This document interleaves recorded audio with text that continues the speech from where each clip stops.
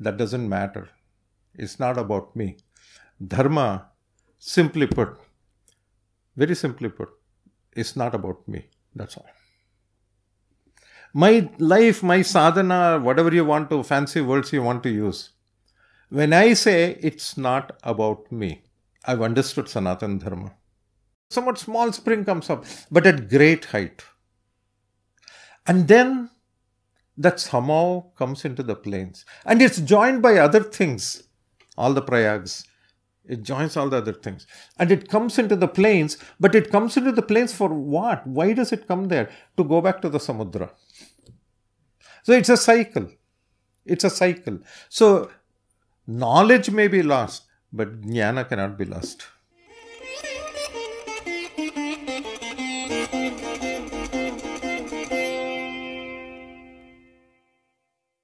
It's,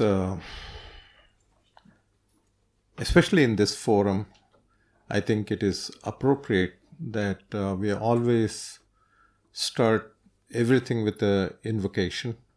Ananta Gunapurnaya Doshaduraya Vishnave Namah Shri Prananathaya Bhaktadishta Pradayane Buddhirbalam Yashodhairyam Nirbhayatva Arogata Ajadyam Vakpatutvancha Hanumat Smaranat Bhavait. Shri Gurubhyo Namah Hari Om. Since my Upnayana, when I was a teenager, every single day, nothing is lost. Gange Chamane Chaiva Godavari Saraswati Narmada Sindhu Kaveri Chalaisman Sannidhyam Kuru. This is part of our tradition, if you want to call that, but it's more than tradition actually. It's not even just tradition. It's our faith, it's our belief, it is our understanding. And we're not invoking rivers. This is a mistake a lot of people make. I cannot take a cup of water and invoke rivers. You talked about sacredness.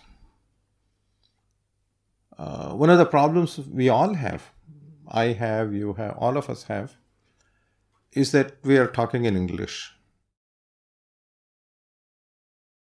Every Samskriti, I don't know the equivalent word in English, perhaps you can say culture, maybe. Every Samskriti has certain samskaras. It's not tradition. Those words, you talked about nirvachana. In Samskrita, the most beautiful thing is that you give me any word. I can tell you what the meaning is just by breaking it up and looking at the Dhatupatha, the core meaning. And when we look at all that, matter of fact, just this morning, I was with my shishya in Rishikesh, and I just came from Rishikesh just a few hours ago. And when I was at Rishikesh, I was there for 4 days, 5 days, something, 4 days, I guess. I went to, there is a guha, they call it gufa there, but anyway, cave, called Vasisht Guha, beyond Shivpuri. I was sitting inside that yesterday, maybe around this time, right? And I was sitting there.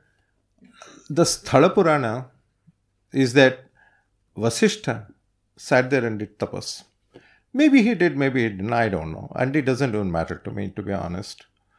But when you go to these places, one of the things I felt was that when I was sitting inside and I was trying just for 10-15 minutes, I was trying to, again, I don't want to say meditate because I don't know what that word means. We have tapas, we have dhyana, we have japa. I can explain all that to you. If you ask me meditate, I don't know what that means because it's an alien concept. Japa, tapa, that's all our concepts. So the problem, one of the biggest problems that we face, Vinasji, with, in my very humble opinion, is that it is not that young people are not interested. That's not been my experience. I have so many shishyas. And including this fellow sitting right here. And the thing is that when he came to me, he was 18 years old. He came to study engineering in my university in the US. And interestingly, very first time he came, some Swamiji told him that, oh, there is this professor, go see him. He's in mechanical and electronics is my field. So he came to see me and asked him, what do you want? And he said, Professor, I want jnana. That's what he said. I don't know if he remembers or not, very first time. I came to get jnana from you. And this is an 18-year-old speaking. And after 10 years, he's stuck to me with super glue. I'm trying to break him. So all these fellows, they've changed their lifestyles. They've literally changed their lives. Literally. I'll tell you what is the process. I want to give a positive spin on this. Okay. Actually, we don't have a problem. In my opinion, we don't have a problem. But we need solutions. That's all. We need solutions. Okay. And it is very easy for somebody of my generation. I'm 71 years old. And I can look at that and I can look at these fellows in their 20s and say, oh, stupid people, this younger generation is so bad, blah, blah, blah. And they can also do that. They can look at me, this stupid old fellow and he doesn't know anything. And these are easy things to do. But let me tell you more fundamentally, I think what the solution is. By the way, I'll come to this book. This is an attempt in that direction. You see, I've spent almost 5 decades. I've spent 49 years in the field of electronics. This includes my student days and all that. But I've done a lot of research. I've graduated 80 plus students, in the master's PhD level. I've done all that. I've chaired conferences. Whatever people do in that field, I've done all that. And obviously, that's not the reason I'm sitting here today. Right? I'm sitting here for a different reason. So what happened to me, forget about other people, I can tell you about myself, is that until I was, I think 37, 38, something like that. No, not even, maybe 36. All my focus was on the Western concept. Because that was what I was fed. The Western concept of success. The Western concept of value. The Western concept of samskara. And so on. And I fell for it. I actually fell for it. And I'm not the only one. There are millions and millions of young people who have fallen for it even today. And suddenly something happened to me when I was 36 years old. It's a little personal, but my father passed away at that time. But that in itself is not the thing. Now, my question was, what is death? What does that mean? Is it like a concept where it is the end with a full stop and it's over? And people say that, oh, you have, but you don't know the most common phrases people use in America? Say, you have but one life to live. So enjoy it. Have fun. You have but one life to live. And our own people have started saying that. I've heard our people who claim to be quote unquote Hindus, whatever that means, they started saying that. My thing is, who told you that? Who said that? Who told you that? And the thing is that this concept of a time period in which, in one lifetime, you have to somehow accomplish something. Somehow. Now, what does that mean? It depends on our, individual chosen professions. Being an academic, for me, number of publications, number of millions of dollars I brought in. See, it is a metric that is imposed by society to measure success. And I try to succeed by using that metric that somebody else, perhaps culturally alien to me, told me, if you do this, you are successful. And you cannot blame an 18-year-old boy or girl if they are looking up to that and say, oh, this is what I have to do success. But in our Samskriti, in our way of thought, the problem is that every bhasha, every language is an external manifestation of a way of thought. If you don't have a concept, you won't have a word for it. Culturally, you don't have a concept, why will you have a word for it? So when you're looking at cultures that are so different in even defining the very meaning of life and defining what is value, not just for you, it's not about me. You know what the biggest value of Sanatana Dharma, in my opinion, my humble opinion. If you tell me, hey, can you define? It's very easy, right? In religions, if somebody says, what are you? And somebody says, I'm something. And they say, what does that mean? They say, I have to follow these 10 rules or 5 things, depending on who you talk to. And they say, you do this, don't do this. So this is, if you live inside a fence, a predefined a fence for you, that's what I believe. My thing is, fine. If that's what you choose to do, that's fine.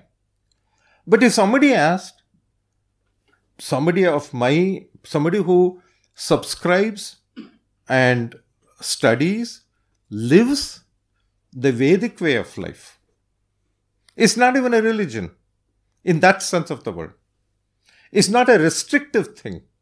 That is why a Dogra from Jammu can say that a fish in the lake is sacred.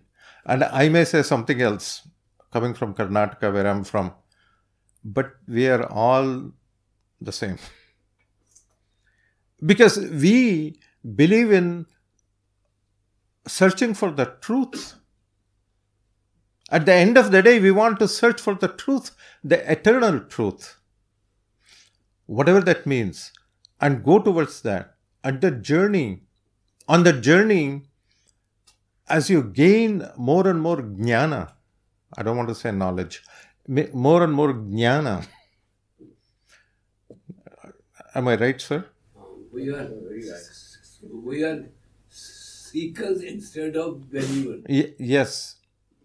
And not just that, not only seekers. You know what is the biggest thing for any of us? That's why I go searching various places, even now. Anubhava is important. At the end of the day, you can read all these books and all that, but Anubhava is important. I have to experience that.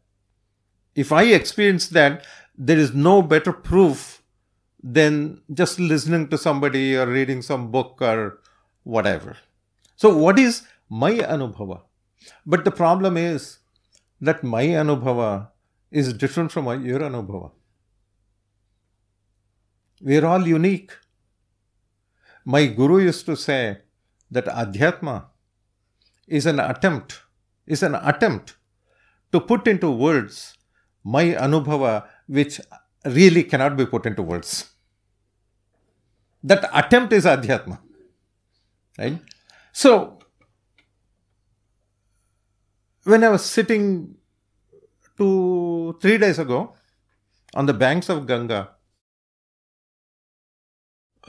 he requested me to do this. So I was performing a Homa, Sudarshana Homa, right next to Ganga. And when we were doing that, there were a bunch of people, every so often, there are people screaming. And you know who they are. People rafting on the river. So you talk of development. the infrastructure. You see, Ganga Mata, even in that, even in that shloka itself, I don't know how many people think about it. Just yesterday I gave a talk on that in Rishikesh. You say, Gange Chamane Chaiva Godavari Saraswati Narmada Sindhu Kaveri Jalis. So, why are we starting with Ganga? Why are we not starting with Yamuna? Because Yamuna is a bigger river than Ganga physically. So, why are we starting with Ganga? Why are we putting Ganga on top?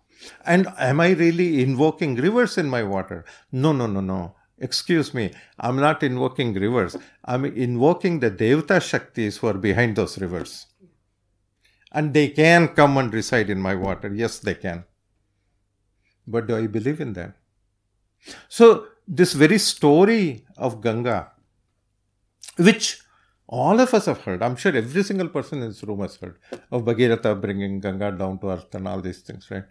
What does it even mean? You see, the fundamental problem is when you look at Vedika Jnana.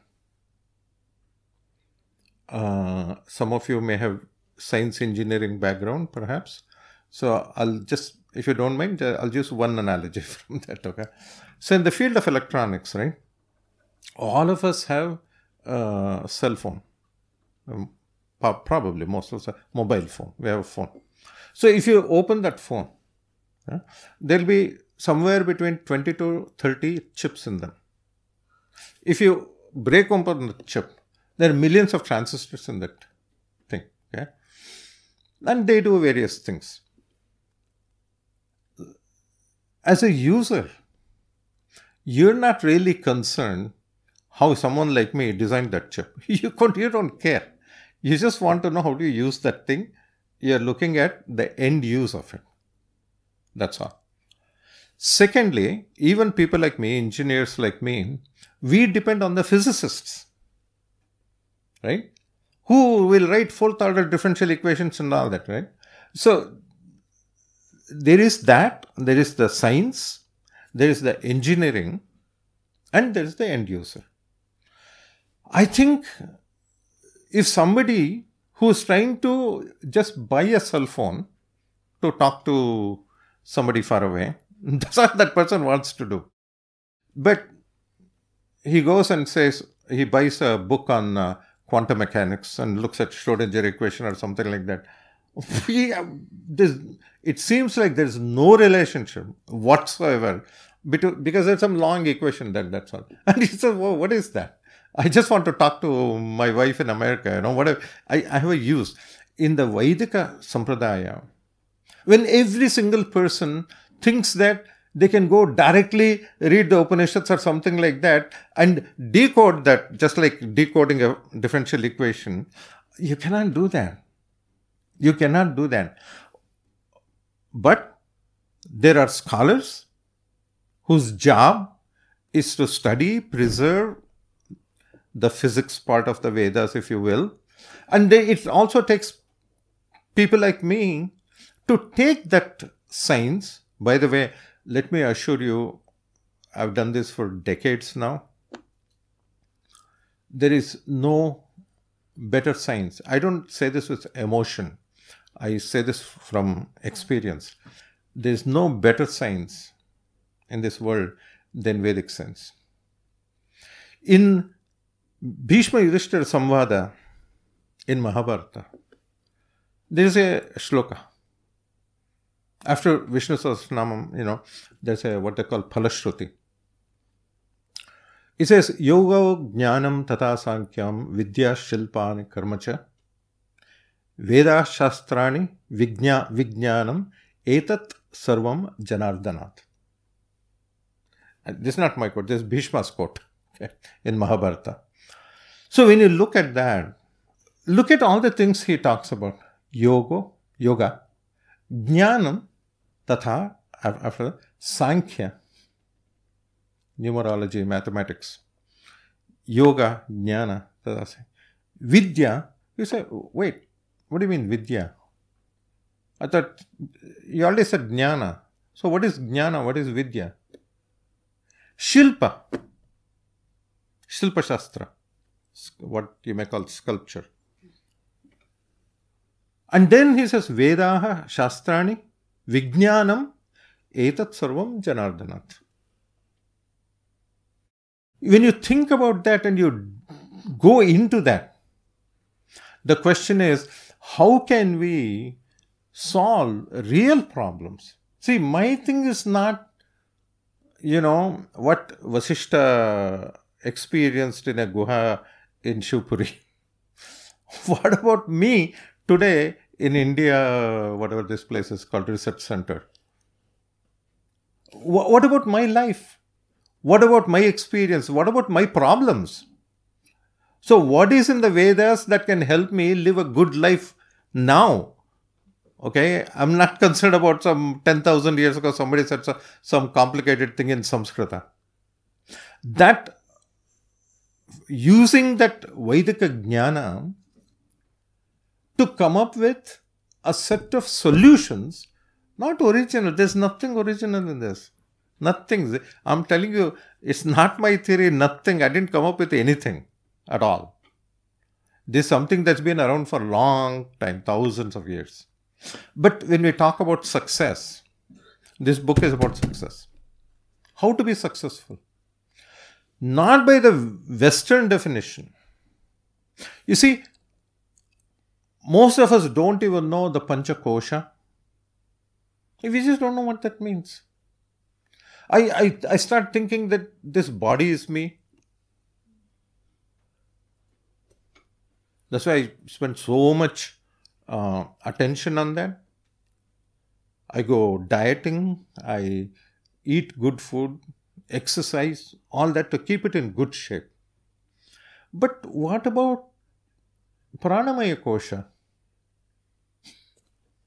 He said, what? That's a sad situation. You say, what diet do you have for Pranamaya Kosha? What exercise do you have for Pranamaya Kosha? What does it even mean? How about Manomaya Kosha? How about Vijnanamaya Kosha? How about Anandamaya Kosha? This is what our people said for tens of thousands of years. Either they were complete idiots, which they were not, or there is some much deeper understanding of this sadhana sharira. We call it sadhana sharira. In English, it's my body. Right? What else can you say in English? Say, it's my body. I want to look good. I want to be healthy.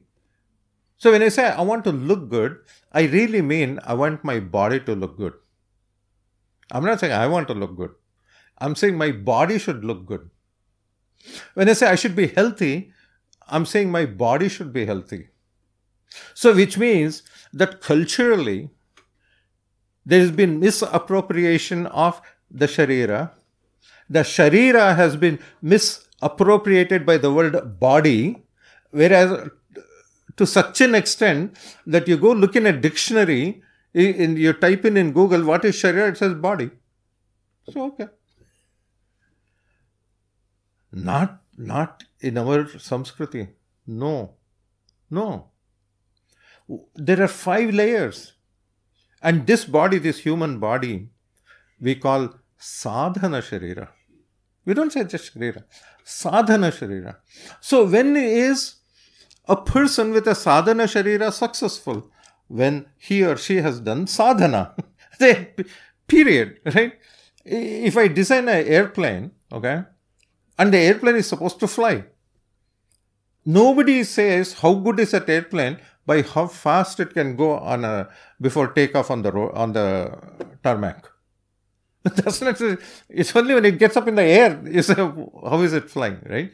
Similarly, this sharira is meant for sadhana. And success is sadhana. Right? So that completely changes the very definition of success for us. Completely. Secondly, dharma. If we say, oh, okay, we are all saying, oh, ours is not a religion. So, okay, what do you call it? Oh, we call it Sanatana Dharma. I say, okay, good. What does that mean? So, what is dharma and what is Sanatana about it? Dharma is in a way a very complex world. At the same time, it can also be very easy. When you view it in the construct of sadhana, it can be very simple. I tell my own students, I say that, you want a simple definition, because I'm a simple person, I don't complicate matters. I like simple things. Everything, if you understand things properly, okay, if I cannot reduce a concept to one sentence, that means I have not understood it. There are details. That's a different thing. You can go delve deeper and explain things for a long time and all. But if I cannot tell you, you give me whatever concept you want. If I cannot give you a one sentence proper definition of that, that means I have not really understood it. Or I have not experienced it. So if you say, what is dharma? I say, okay, simple. If energy is being sucked from society for my well-being, that's adharma. If energy is coming out of me and going to society, that's dharma. Simple. So I have to ask myself, when you talk about sadhana for who? Sadhana for me or sadhana for society? So success, when you talk about success, if you ask me, are you a successful person? I'd say, yes, actually I am. Why? Not because I became a professor. Not because of that. There's so many no big deal. I'm a very ordinary person. Very, very ordinary person from a very ordinary family, very ordinary background. I've done nothing great. But that doesn't matter. It's not about me. Dharma, simply put, very simply put, it's not about me. That's all. My life, my sadhana, whatever you want to, fancy words you want to use. When I say it's not about me, I've understood Sanatana Dharma. The famous Vishwamitra Gayatri, after saying Gange Chamane Chaiva and all that, we do Gayatri Japa. Some of us do it. In Gayatri Japa, you say Dhimahi. There's a word that says Dhimahi.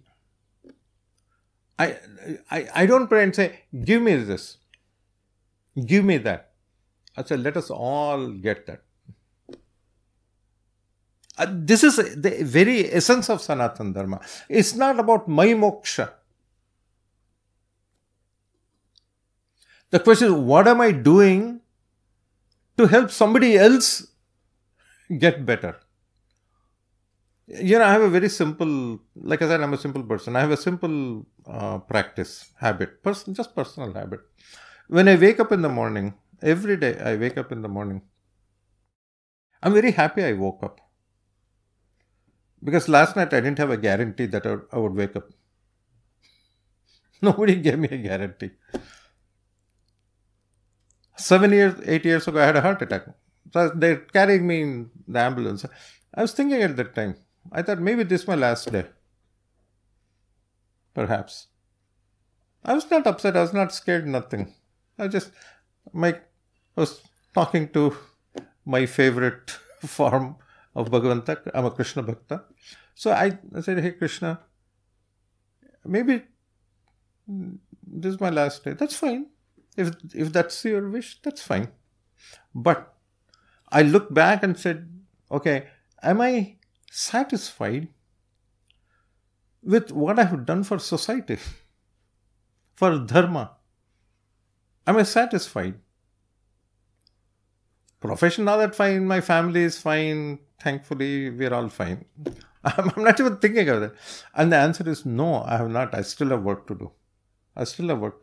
So my thing is, if you give me more time, it's up to you. Either way is fine. But if you give me more time, please make sure that I'm energetic and I can do things and have the capacity to do things. I don't want to be just lying somewhere like a patient. I don't want. That's all. Or give me a brand new body which will have the energy to do it. That's all. This is Sanatana Dharma. Again, these are my opinions. You don't have to agree with me. I'm just sharing with you. For good or bad, they gave me a mic and made me sit here so I can talk. So I'm giving you my my personal way of looking at things. So success, when my editor, right, he said he'll come. Well, he's not come. So it was published here in Delhi. There's a publication company called Rupa Publications, and so when I had talks with him, actually I was not supposed to write on this. The topic was totally different. So I even sent him 2-3 chapters and all that. And I said, sir, no, I want you to write about something else. I said, what? He said, young people want to be successful. So why don't you write about success? Leadership, success. From Sanatan perspective. I said, sure. Because I have something to go by. I don't have to invent anything, right? So this book is about the 10 Gunas that I did not invent, that Hanumanji was supposed to have. It's about Hanuman. And the 10 Gunas that he had that made him successful. What is interesting is that I'll quote 2 incidents from Ramayana. Very first time, Rama and Lakshmana are, of course, they're going looking for Sita Mata and all that, and they run into Hanuman first time, right? So his boss, Sugriva, says, go, there are 2 princes, go find out. So in that incident in Ramayana, he goes and meets them in the guise of a Brahmana. Not as a kapi, in the guise of a Brahman. And you know what Sri Rama says? Not that he doesn't, this is all nataka for us, So Sri Ram, looks at him and says, who is this person who is so eloquent, who is such a jnani and so strong? Who is this person? Rama asks Lakshmana. Right? So what is it that the Gunas that exhibited? Oh, he also says, so eloquent. He is so eloquent. I said a prayer just now to Hanuman. Buddhir balam vishodhairyam nirbhayatva arogata ajadyam vakpatutvancha hanumat smaranat bhave. So that will get reflected in us also. Right? So you have to understand, who is this Hanuman? Who is he? We talked about gods. Another problem with translation. People say that, these Vedic, people, they believe in many gods. Actually, we don't. But we differentiate between Devta Shaktis and Daiva. That we do. Right? But in English, there is no word for Devata and Deva.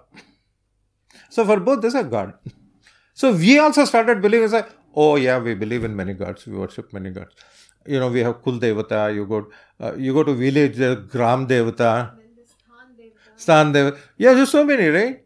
So Devata is different from Bhagavanta, right? There's a difference. Anyway, let me not go in that direction. So when you look at Hanuman, the second incident from Ramayana actually comes from Sundarakanda. In Sundarakanda, when he meets Ravana, Ravana says, who is this mischievous monk? He said, bring him here. He's creating all this problem in Ashokvana. So they drag him, right? So Ravana says, who are you? You know what his answer was? Some of you may know. He doesn't say, Am Vayuputra Hanuman. He says, Dasoham Kosalendrasya. That's his business card.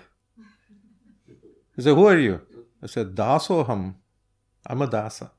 Who? Kosalendrasya. Shri Ram. I'm Sri Rama's servant. Kaushalya's son. Son.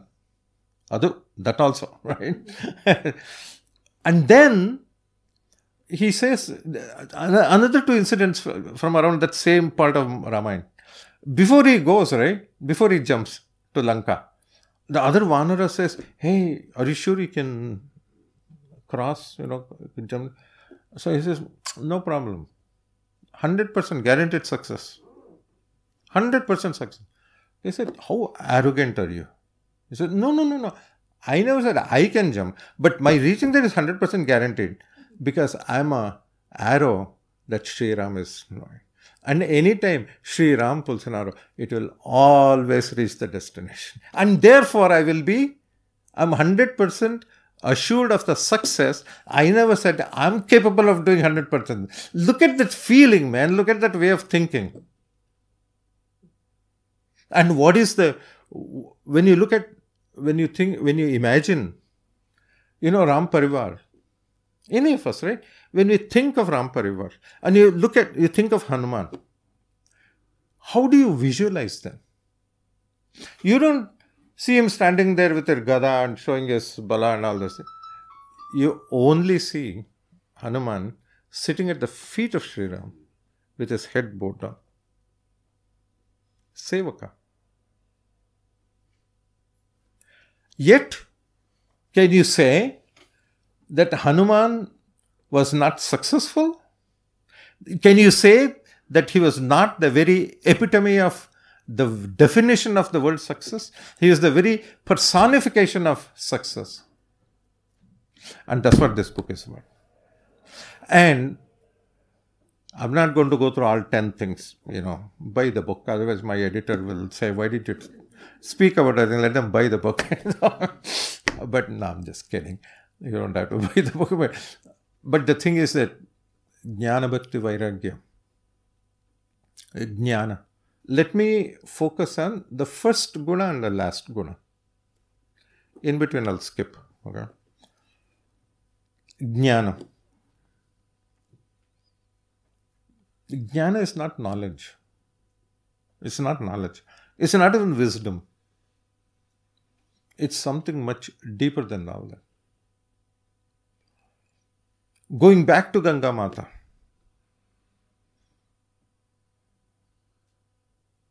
Jnana, let's just think a little bit about this concept of Jnana. Just a concept. And I'll use an analogy for that. With your permission, I'll use an analogy for that. So there is Samudra, ocean, right?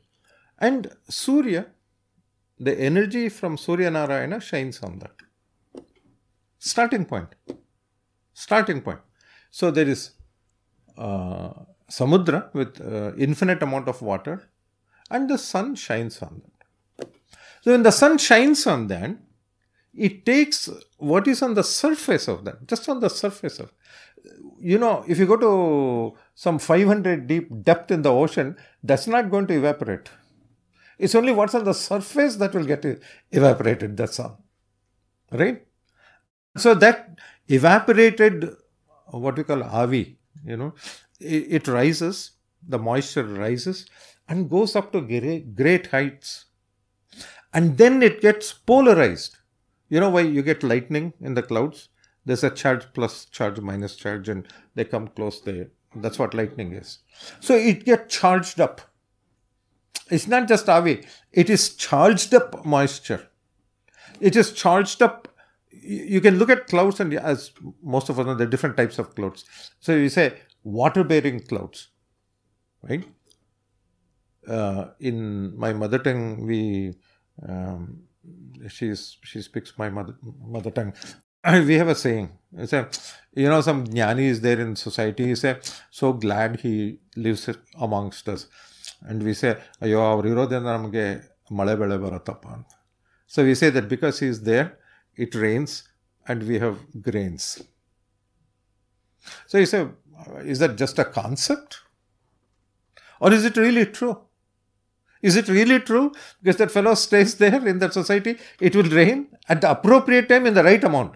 Not just raining like floods and all that. When it should rain, how much it should rain. And that charged up moisture, what happens? It comes over the land. The wind blows it over the land. And what do mountains do? It blocks them. And then there is a pressure built up over there. This is science, right? So the pressure builds up and the water falls on the mountains. At great heights it will fall. And the bhumi in the mountains will absorb that water. And somehow magically, very magically, a little spring will come up. We may call it Gangotri. You go to Gangotri, it's not like what you see in Rishikesh. Somewhat small spring comes up, but at great height.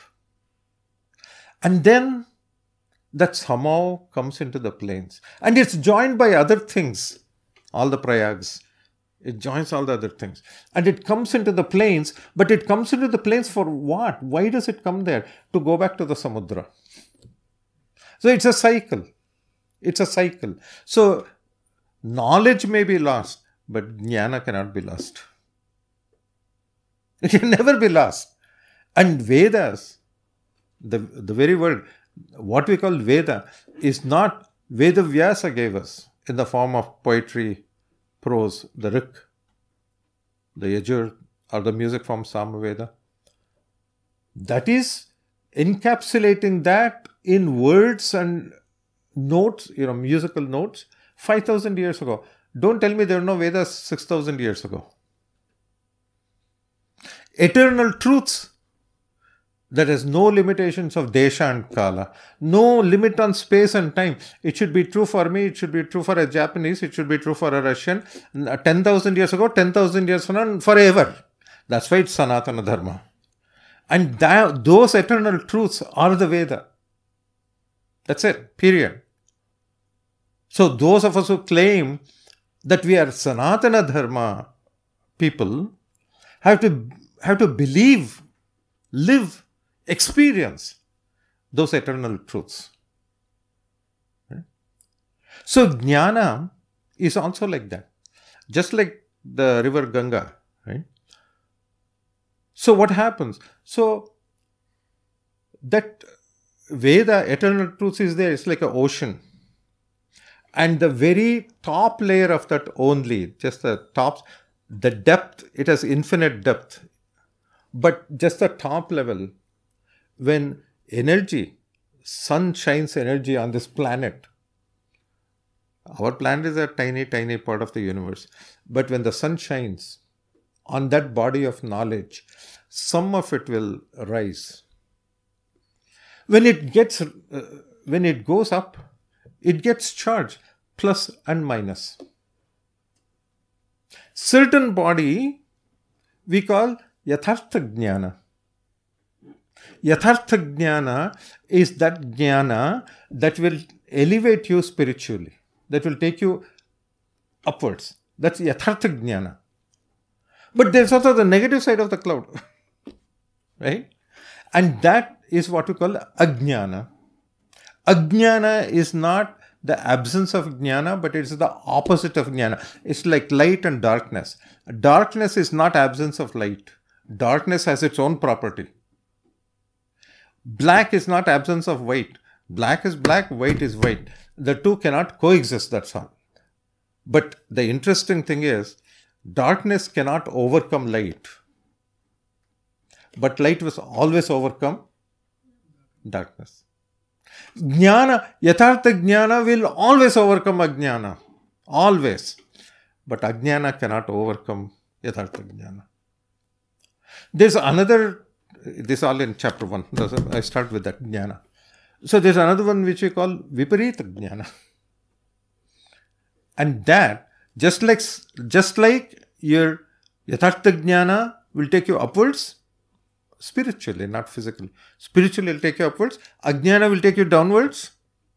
Andha tamas, it takes you downwards. This Viparita Jnana it doesn't do nothing. It doesn't take you up, it doesn't take you down, but it makes you go around in circles. 95% of the people are in that. We, in Samskrita, in Sanatana Dharma, we refer to such people as Nitya Samsaris. So, you're born, do some random things, watch TV, eat pizza, do whatever, and then one day say goodbye, go, whatever, born again. What do? Eat pizza again. So these are Nitya Samsaris. They don't do any harm. See, they're not causing problem for anybody. They're not going up, they're not going down. These are called Nitya Samsaris, and that type of jnana, when I spend my whole life doing that, my entire life doing that, you're doomed to be Nitya Samsari. And that type of jnana we call Viparita jnana. Incorrect knowledge. Incorrect in the sense, incorrect because I think that knowledge will give me ananda. Somehow it will lead me to happiness and bliss and all that. My thing is, when people do all these things for 50, 60 years and you get to my age, how come I don't see ananda in your eyes?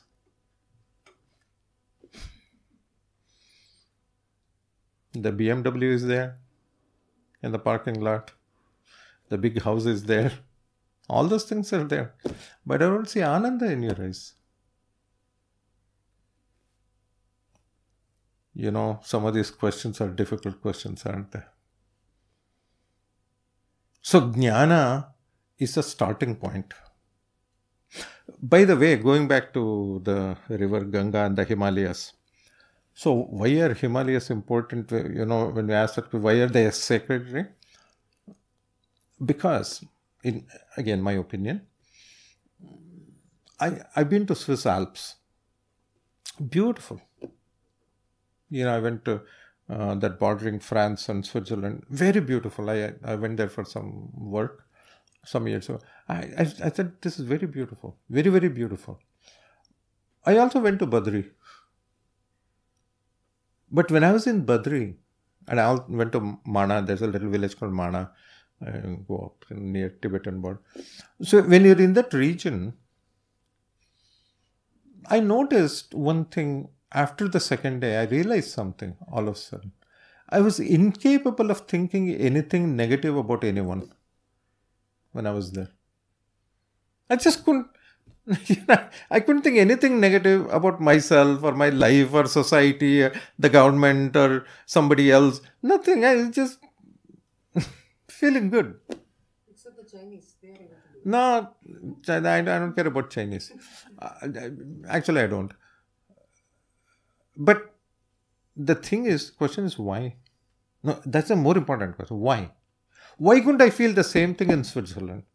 And the answer to that is because just like the clouds were stopped by these mountains at great heights. Our rishis and munis did tapas for thousands of years. And just like they attracted, the mountains attract our rains to fall. These rishis and munis attracted this Vedika jnana into them. That is why we call the Vedas as Shruti, not Smriti. Shruti. Shruti in what was heard. They never claimed, they said that I came up with this thing, I thought about it, nothing. I said I was doing tapas and this occurred to me. Just occurred to me. So no real rishi will ever claim that I came up with this. He'll never say that. I heard it. I saw it. That's it. Envision. Yeah. That's it. It just occurred to them in tapas. It just occurred to them.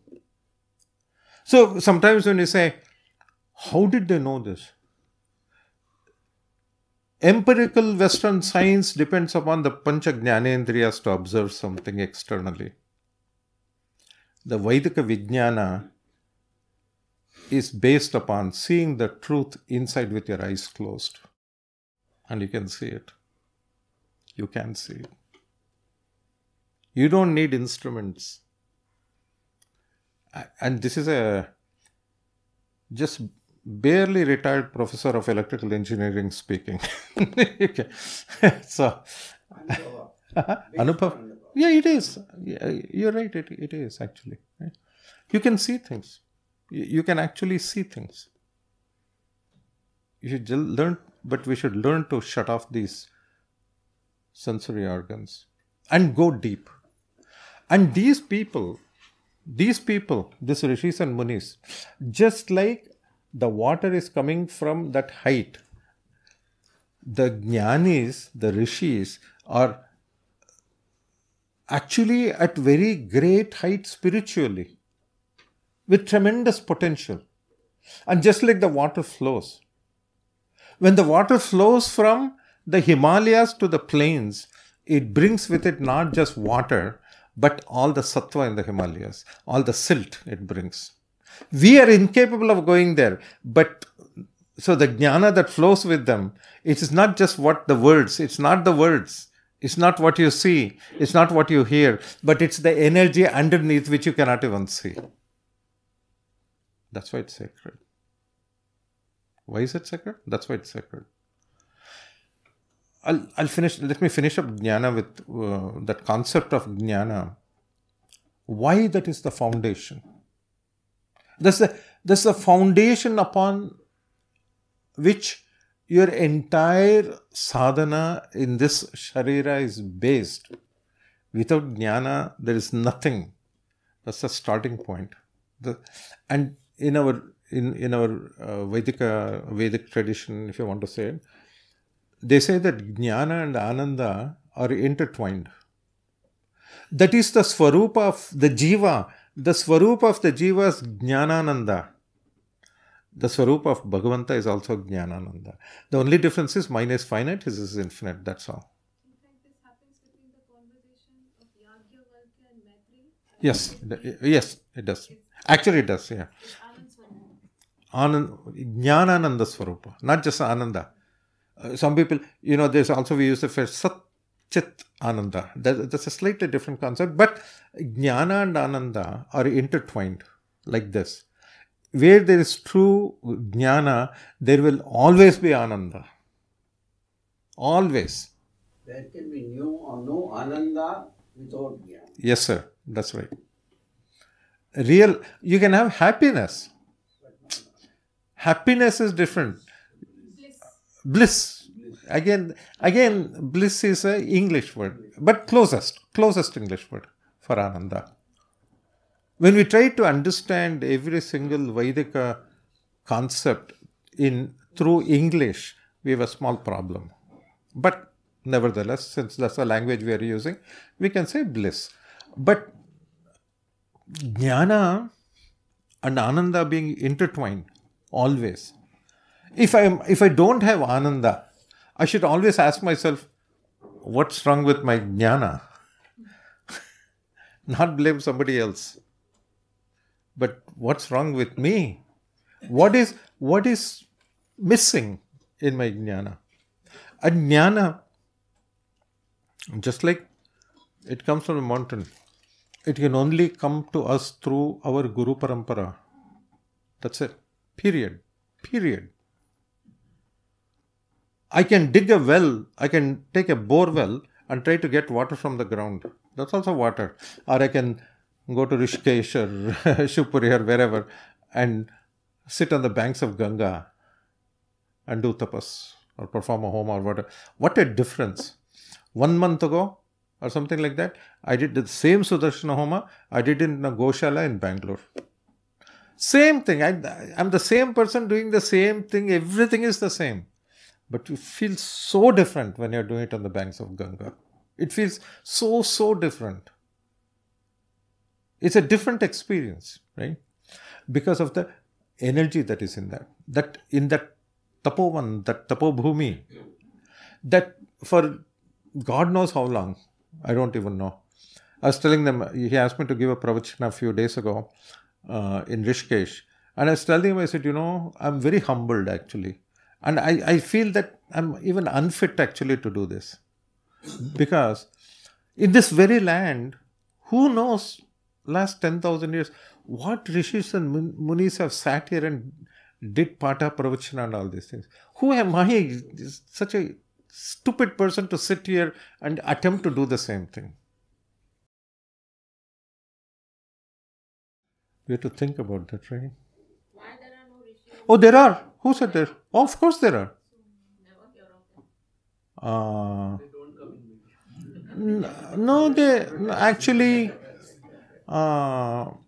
just a small diversion, but one of my books, one of other books I've written, is actually called A Rishi Revealed. It was about my guru. And there are rishis. There are. Who are doing this tapasya? Are they doing tapasya? Oh, there are. There are. Not just on the banks of Ganga, but all over this wonderful, wonderful desha. They're there. If that was not true, trust me, if that was not true, trust me, this event would not be happening today. Why would this gentleman start something like this? Why? Why would people like these sadhakas come here and talk? Why? Only because that energy still exists, that people still doing tapasya. See, the problem is, madam, we have a image.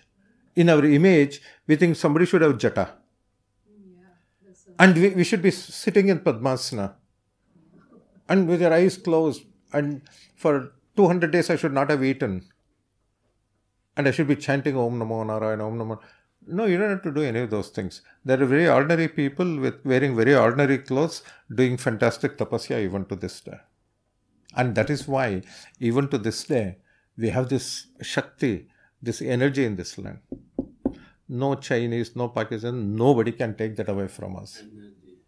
That energy is there. In the land, in the bhumi, that energy is there. We have to try really, really, really hard to get rid of it. Even then, I don't know if we'll be successful. It will come to the surface again and again and again. People will be born, things will come up. For sure. It is happening today. It will happen tomorrow. So the very last guna is bala. And bala, again you translate, look up in dictionary, it says strength. Bala is a lot more than strength.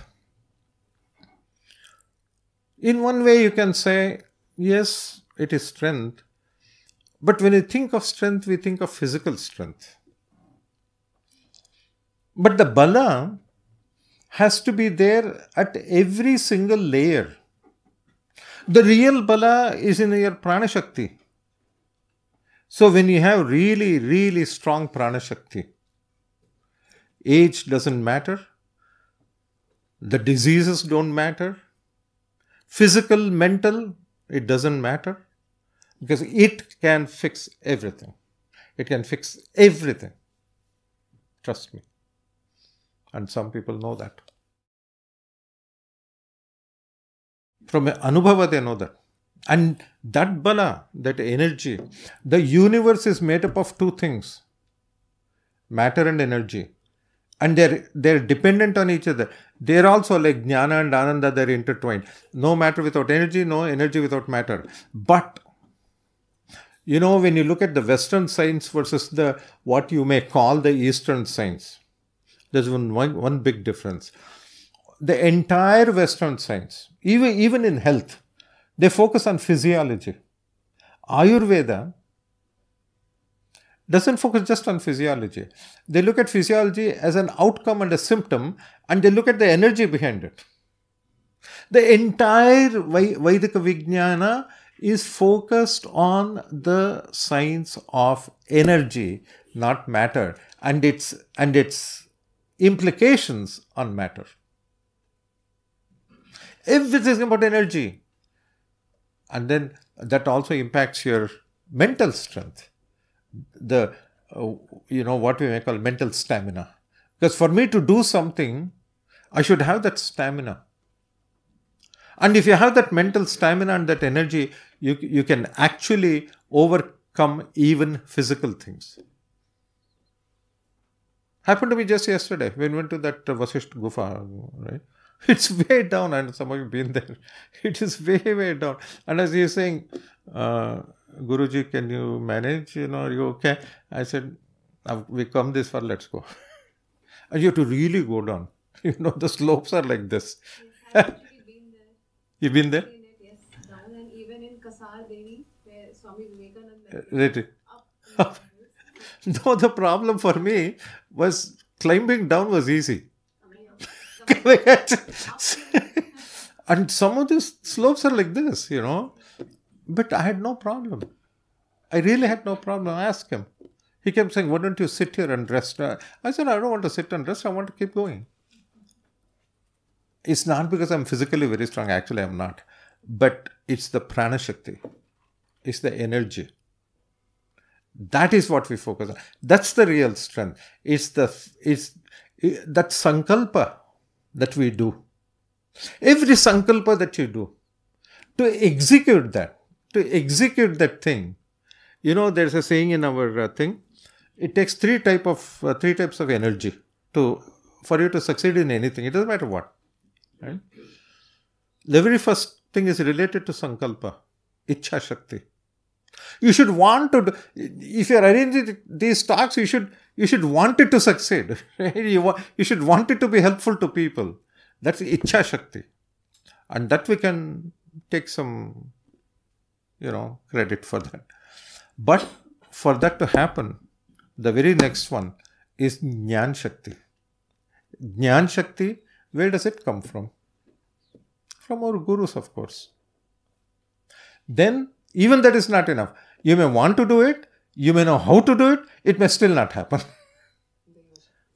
That is what we call Kriya Shakti. And Kriya Shakti, only he can give. So when he looks at that, I also make I'm also not, when I teach, I'm not very serious. People think that should, be very serious. So my thing is, why should I be serious? And I don't say why I should. So I always say that Sri Krishna was a Gujarati. So he always looks for return on investment. So if he invests some Kriya Shakti in poor old me, he's looking at, okay, if I invest like a startup, if I invest little Kriya Shakti in this stupid fellow, how much return on investment is there? But the return on investment he's looking for is not for himself because he doesn't need anything. How much return on investment for society? The larger that investment, larger that results for society, dharma, the more Kriya Shakti also we'll get. And that is the real strength. You want to buy it. You don't want to buy it, don't buy it. It doesn't matter to me. But this is called 10 Gunas and published by Rupa Publications here in Delhi. And I should actually thank my editor, Divakar Ghosh, who made me write on this topic. I wasn't going to write something else. you know what I was going to write? Again, you're talking about traditions, right? So I started writing a book on the science behind Vedic traditions. When we do puja, every person in this country, every person, right? Every time they do puja, they take haldi, kumkum, sindur, chandan. All over the country they do that. Yet, we don't even know the science behind it. We don't know the science behind it. And, huh? You must tell us by writing book. I started doing that. Then he said, no, young people are more interested in success. And I said, okay, fine, whatever. Actually, right here in Delhi, once I had a meeting, matter of fact, right next door, I think, right? Or something, somewhere close by. There's a thing called IGNCA, Indira Gandhi something, Center for Arts. So I had a meeting there. So I was talking to the director, and it just so happened my flight was late at night or something. So anyway, I had nothing to do. So they said, hey, you're wasting your time. We have a very good studio, excellent studio. So why don't you come and give, talk about something? I said, sure. And there I talked about the science behind haldi, kumkum and sindur. And that has been watched by millions of people. And the thing is, this is what we have to give to the young people. And trust me, when you do that, they become almost fanatical about it. And they will change their entire lives, what they do, how they do things. And they become so committed to this Vedika Dharma and this Sanatana Dharma. And they are the people who will take it forward, not people like me. So I hope and pray that this forum, this Bhumi, this Sangam talks will continue to do this and continue to bring this jnana in words. Words cannot give jnana, but at least they're pointers. They do margadarshana. They show the way, that's all. Right? So I hope it continues to do that. I wish you great success. So I want to ask about the Hindu phobia in the West, especially in the cities controlled by the Democrats. So what are the Hindus of the West doing academically to fight out the Hindu phobia? And they use caste as the tool to malign Hindus, that these are the barbaric peoples who have suppressed some peoples for about 5,000 years. So what are especially the academics are doing to fight this narrative? Nothing. But can I expand on that a little bit? I shouldn't say nothing. Maybe some people are doing something. The issue with not just that's one incident. They'll keep on doing this. If you answer this properly, they'll say something else. Okay. So you see, the problem is that when will you be afraid of somebody? You'll be afraid of someone if you think they're stronger and they may do you some harm. That's when you're afraid of anybody, right?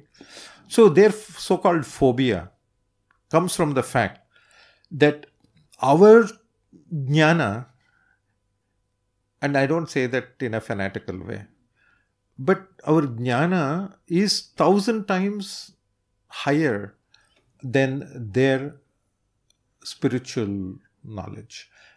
So that fear, so what do? Get rid of them. Get rid of them. So then you won't have this problem, right? That's their thinking. So they will attack anything and everything. One thing we can do, you and I can do, is instead of going to YouTube or Twitter and posting random comments, because that doesn't do anything, by the way. It's a waste of time. It doesn't do anything. What we should do is, first we should understand that the Varnashrama in Sanatana Dharma has nothing to do with that word called caste. It has nothing to do with that. Secondly, Varnashrama is very different from Jati. Jati is different, Varna is different. Shri Krishna in Bhagavad Gita said, Chaturvarnyam maya srishtva guna karma vibhagashaha. That's what Shri Krishna said. Not my words, Shri Krishna's words. Guna karma vibhagashaha. So that I'll tell you one other thing. And we should be able to answer this, man. You bring them in front of me. I'll tell you, say, sit down, let's talk. I can challenge them. I'm not afraid. You know why? In Purusha Sukta, which is there in all the different Vedas, by the way, it's in Rig Veda, Yajur Veda, Samveda, it's everything. Okay? It talks about Brahmana, Kshatriya, Vaishya, and Shudra. And you know which Varna the maximum importance is given to? Shudra. You know why? Because that Varna, I'm talking about characteristic of people. Okay? Shudra Varna is one of being a servant, of being service. So whether you're a professor or you're a doctor or you're an engineer or farmer or whatever you do, it says that first be a Shudra. First think of it as a service to society, service to God. Whatever you do it like that. Because this entire Sharira stands on the feet, not on the head. It's the feet that take you forward, not the head. Right? So, Shudra, when we do worship, when we do puja, we keep Vishnu Pada, we don't take Vishnu's head. So, we worship the Shudra Varna. We worship it. When you want to show respect to an elder, what do? You touch his head? No, you touch his feet. So that whole thing that you're talking about is based on nonsense, which has no basis, zero basis. The problem is our own people don't know how to answer that. Not just in academics, anywhere. In some general, people will eat dinner, sit and talk about, hey, you Hindu people, you do caste, right? And these people don't know what to say. They'll say, no, I'm a Brahmin. So what? See, this is the type of idiotic answers that are given. And how do we fight something? It's not a question of fighting. We are correcting. You want to be Vishwaguru? Not you personally. This land, we want to be Vishwaguru, we better get Jnana first.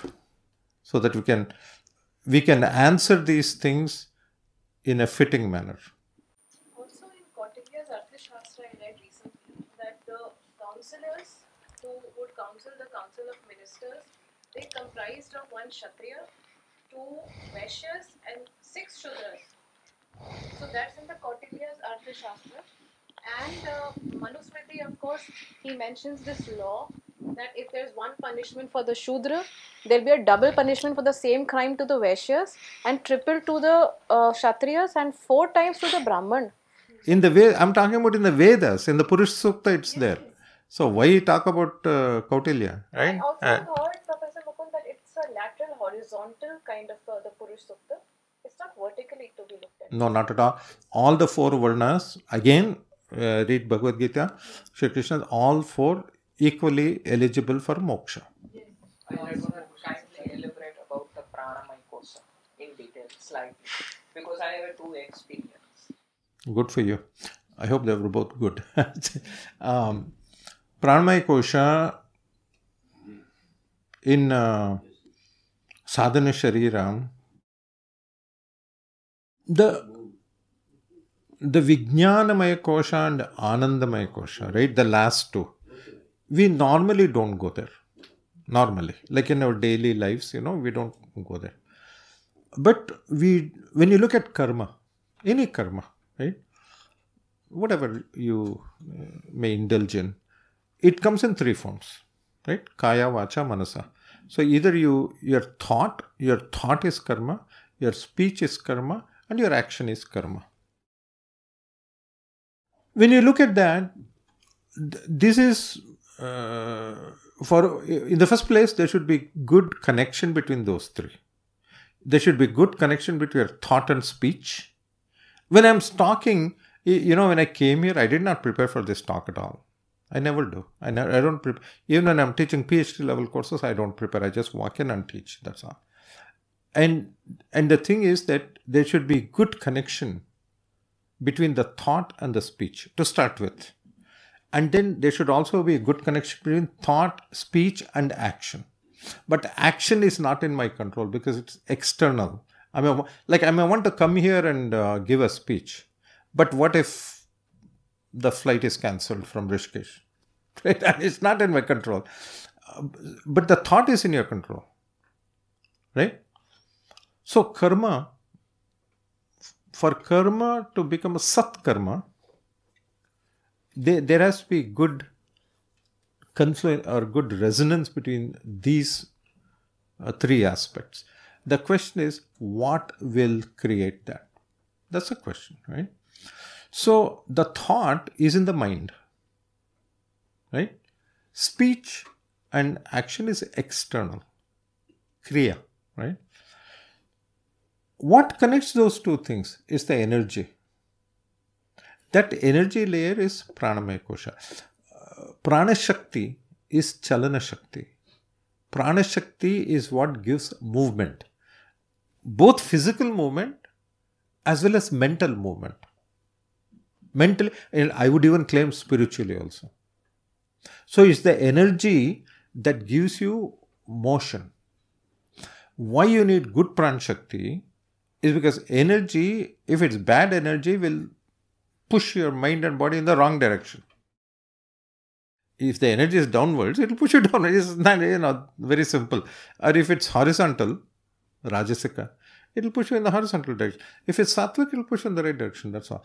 So, in energy, just like in matter, Like if you go to the atomic level, there are 3 types of subparticles, right? Electrons, protons, and neutrons.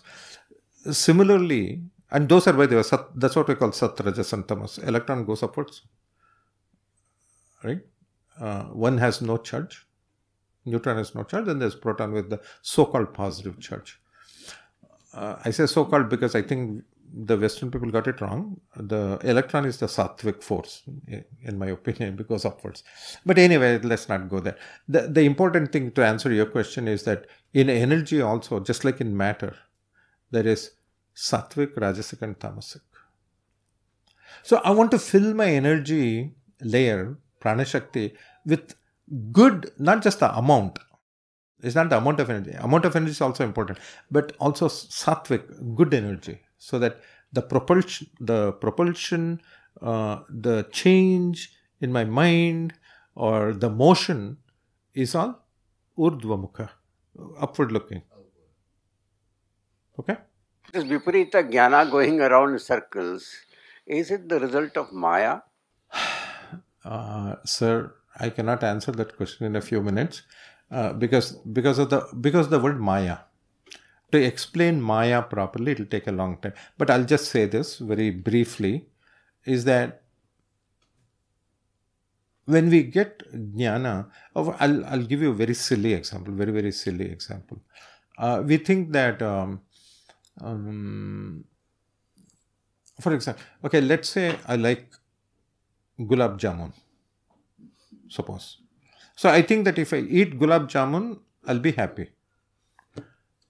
And so I order 2 gulab jamuns and I eat it, and I say nice.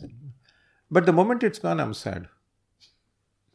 Because you cannot keep on eating gulab jamun. So that is only it's bound my time only as long as that physical object is in contact with one of my indriyas, sensory organs. So that is Viparita Jnana, thinking that eating gulab jamun will make me happy. No, it doesn't.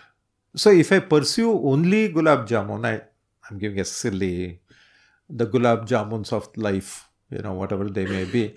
If that's all I pursue, thinking that somehow it will all integrate into Ananda at some point in life,